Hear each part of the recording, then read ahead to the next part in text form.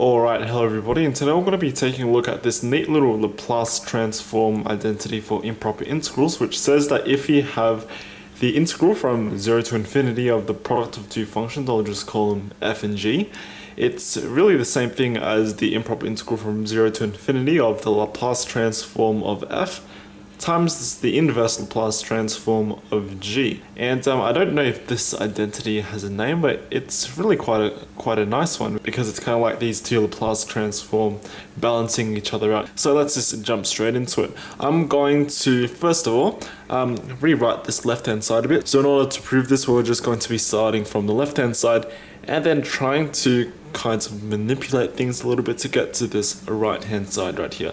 So with this left hand side, I'm going to start by rewriting this as the integral over r plus 0 to infinity, because we're going to be dealing with this interval lot of f of, and I'm going to change the variables, let's call it f of phi, and I'm going to multiply that by g of the same variable phi, like so. And of course we have a d phi on the ends. Alright, and where can we go from here? What I'm going to be doing is I'm going to be doing a little bit of a substitution. Not the usual substitution that we're used for, but we're going to define g as the Laplace transform of some other function.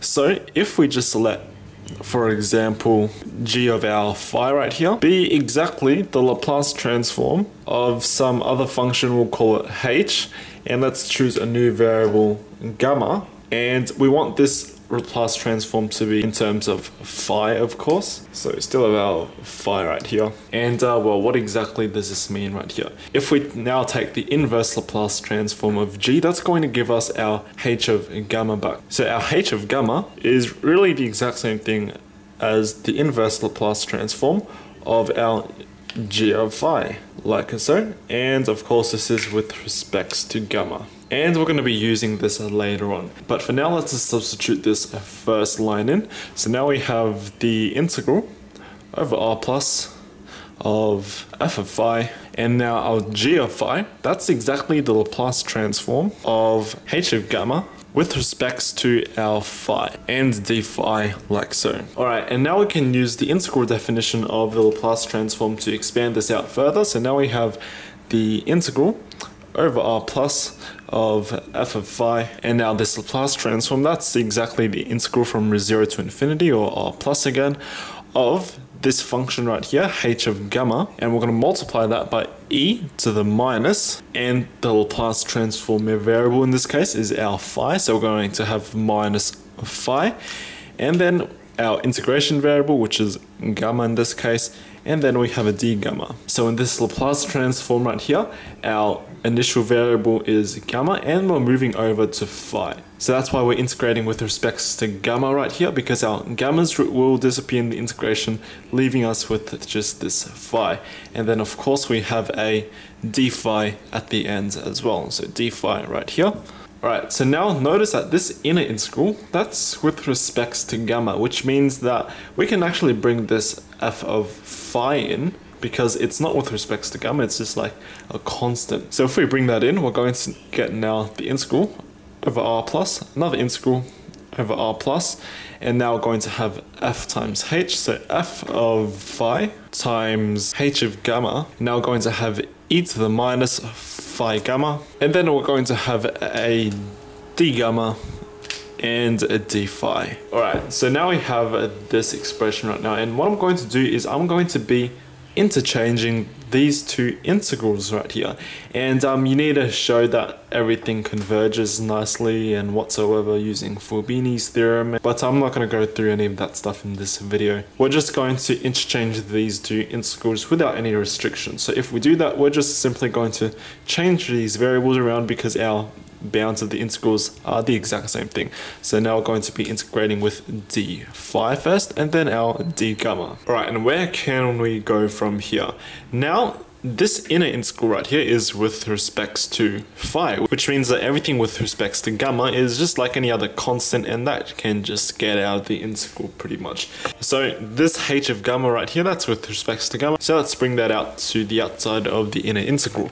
So now we have the integral over r plus r plus, we're going to still have our f of phi, and now This is going to come out to the back, and now I'm going to pull this out to the back, so now we just have e to the minus, and I'm going to switch the order of these a little bit actually, so now we have phi and then gamma right here, just to make things a bit clearer, and then we still have our d phi, and then we have this function h of gamma, so this is multiplied by h of gamma, and then we have our d gamma on the very outside like so. Alright, and notice this integral right here, that's actually another Laplace transform, but this is actually the Laplace transform of f of phi into our new variable gamma. So notice this is different to, where was it, these two lines right here, where our Laplace transform was taking gamma into phi, but now it's taking phi into gamma. So now this is going to give us the integral over r plus this thing right here. That's exactly the Laplace transform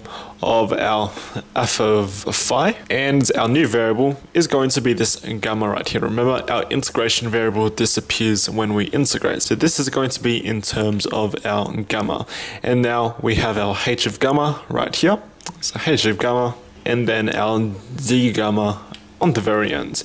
And now notice the nice thing is that this integral is well, first of all, it's one integral only, unlike these double integrals, but everything is with respects to gamma, which is quite nice. And now remember back to the substitution we had at the very start. Our h of gamma is the inverse Laplace transform of g of phi with respects to gamma, and we can plug it in to this integral right here. So now this is going to give us the integral over r plus of the Laplace transform of f of phi with respects to gamma, and our h right here, that's exactly the inverse Laplace transform of g of phi, and this is with respects to our new variable gamma, and we have a d gamma hanging off the end. And yeah, that is basically the whole entire proof right there. Notice we have the Laplace transform of f, and we have the inverse Laplace transform of g. And that's basically what we had in this first line right here. Laplace transform of f, inverse Laplace transform g, except in this line right here, I've just kind of compacted things a little bit so you don't have squiggly brackets and variables flying around anywhere.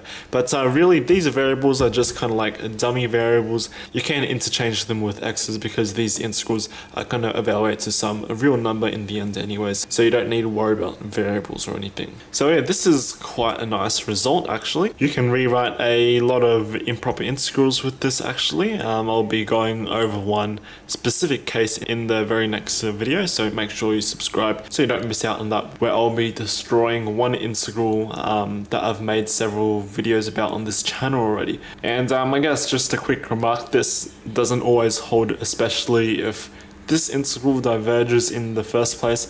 I'm not sure if this identity holds for all f and g, even if this integral from the very start converges. But yeah, I haven't looked into too much of the convergent side of things with this identity. But yeah, I hope you guys enjoyed this video. Until next time, have yourselves a wonderful day, and I'll see everyone later. Bye bye.